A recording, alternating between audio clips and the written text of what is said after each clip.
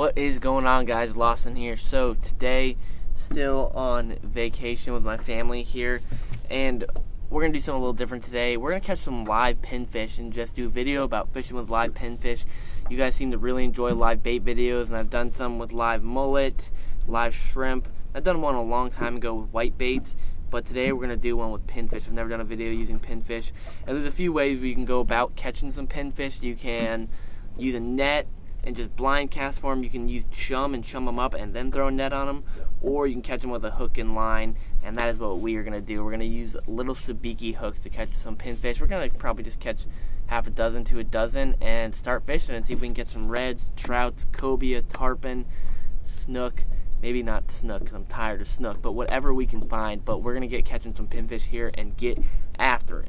So something funny my dad and I actually like to do when you're trying to catch pinfish.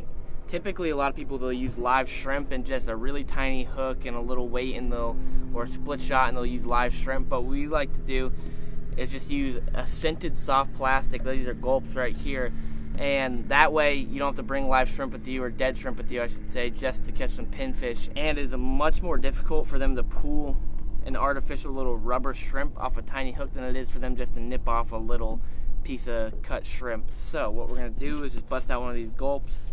Look at that, I already got a tiny little chunk that we've been using to just cut off tiny pieces, and so I'm just gonna use my pliers, pinch off tiny pieces. You probably can barely even see that just sitting right there on my middle finger, and we're gonna put those on our sabiki hooks, and it should work.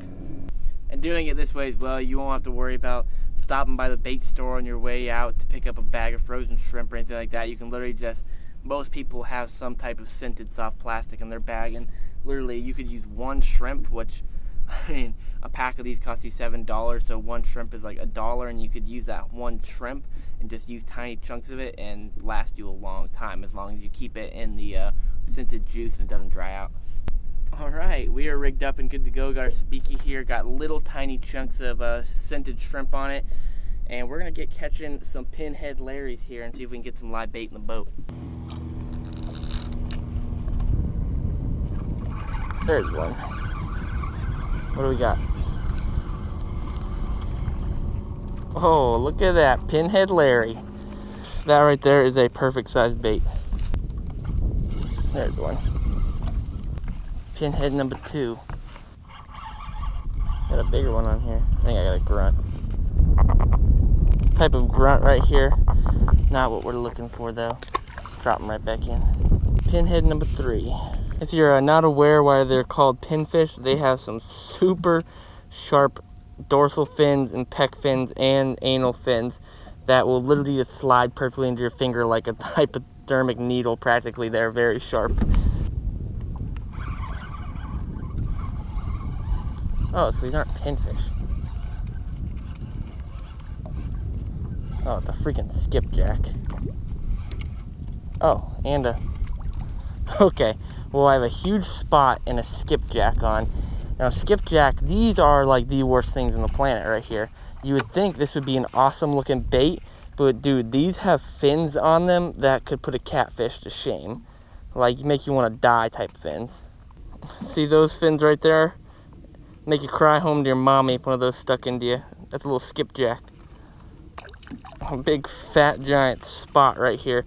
We won't keep him. These do work for bait as well, but we're just gonna focus on pinfish today. Don't act like you're not impressed with that monster inshore lizard fish right there. Alright, we got little pinhead hooked up right here. I have them hooked right through the bridge of the nose. Typically I like to hook fish like sand perch and pinfish through the back, like right underneath the dorsal ridge, but I'm gonna be moving around a little bit with the trolling motor, so I want to be able to drag him through the water. You can see him down there. He'll just swimming along with the boat, and that'll keep him alive a lot longer here. And so we're just gonna cruise right now and approach this mangrove island here and pitch him up right underneath the mangrove and see if a redfish or a trout will come out and smack him. Oh, big red. Damn. Big redfish just swam by the boat. He was spooked already though.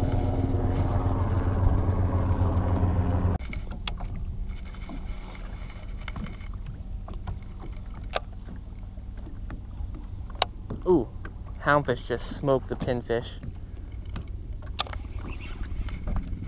There it is. You're about to see something mad, I think, here in a second. If he stays hooked up. Yeah, there it is. Yeah, boy. Oh, hopefully the thing doesn't come on the boat. They'll do that, man. Oh, he smoked it.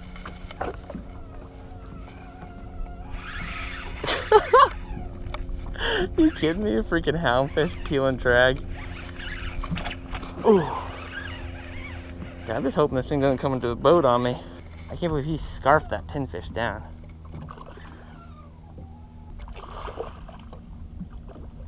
I'm just being careful about turning his head towards the boat because he will freaking jump in here. Let's see if we can land this houndfish here. What a freaking sick fish right there. He engulfed that little pinfish so quickly. He's beautiful. He's bleeding a little bit, so we won't keep him out for too long, but look at that mouth on that fish right there. That's crazy. It's a beautiful fish, man. There he goes right there. Well, all right, there's our first fish on a pinfish right there, a big old hound dog. I mean, that was just cool, man. I mean, I know houndfish aren't really true game fish, but they fight well, they pull hard, they leap around like a little miniature sailfish or something. That was cool, man. But we're gonna re-rig and keep going.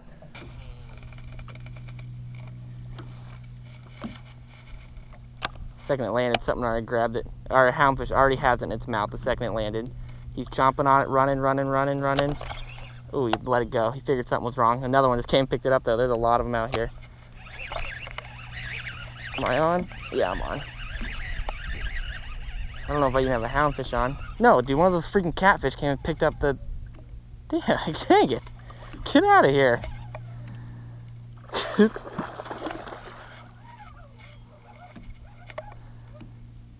A houndfish, I literally watched a houndfish swim around with the pinfish in his mouth like that, carrying it, and then he spit it out because he realized he had a hook in it. Oh, look at this little shark coming up to look at the catfish.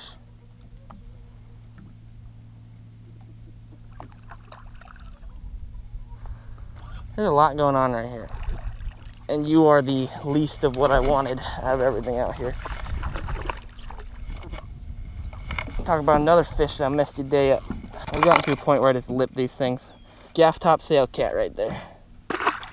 Off he goes. Some absolutely behemoth ladyfish just swam beneath my boat, man. I just got whacked. I don't know what I have on here, but something just ate the pinfish. Feels decent. Oh, it just let go. Oh, freak, it's a freaking shark. Oh, God. Come on now, I literally just put a new hook on. I think I see some reds coming across. Oh, way too freaking close. What are you doing?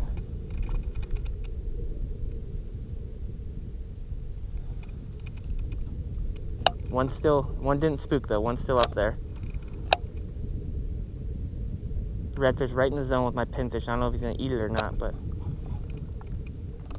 Oh, come on, baby. All right, we are about to close out the day here. Got one little pinhead left.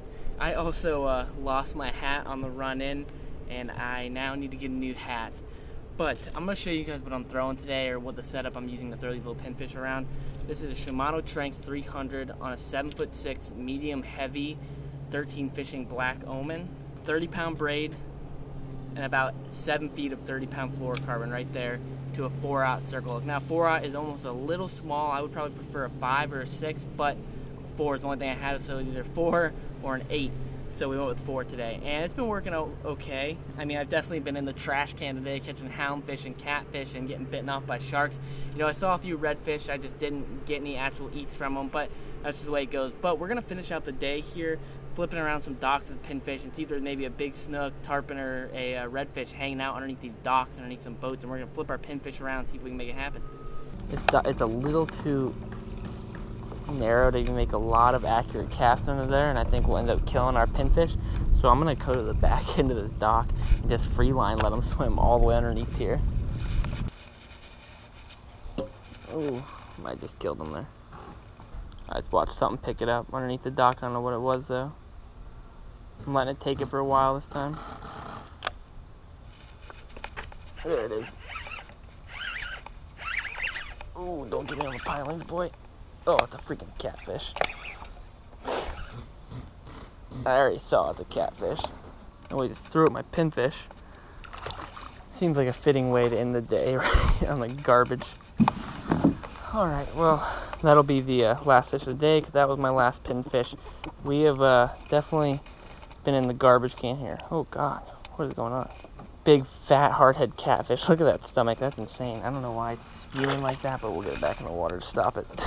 Well, we're gonna call it a day there. We've used all of our pinfish, had about 10 in the well, and some died, and some got eaten by sharks and catfish and all that kind of stuff. Definitely wrestled around in the garbage can today for sure, catching catfish and houndfish, getting busted off by sharks. You know, I saw a few redfish, and I maybe had like probably one chance at some, and I had one sniff it, get right on the pinfish, and just wouldn't eat it. You know, that's just the way it goes. Honestly, pinfish, it wouldn't be my first take or my first grab if I had my choice of any type of bait. They're just good for certain things. They're good for fishing on the bottom in deeper water and stuff like that as well, or fishing around structure. Pinfish work really well, and they are a good bait, but I wouldn't say they're my first pick. But today was fun. I don't really ever get to fish with pinfish ever, because back home where I'm from, we don't really have very many. We just don't have much grass, so we don't get redfish and trout, pinfish, all that kind of stuff. And I will say, dude, that houndfish was freaking a ton of fun to catch, man. And they jumped, he pulled drag, and he's leaping around. You know, you got a ladyfish, that's the poor man's tarpon. I'll say the houndfish, that's the poor man's sailfish right there. Today was fun, though. I hope you guys enjoyed the video. If you did, leave a like, subscribe if you're not already. I appreciate you guys very much. Got some exciting things coming up here. Gonna be on the move, traveling. But I had a good day. I hope you guys enjoyed the video. Until next time.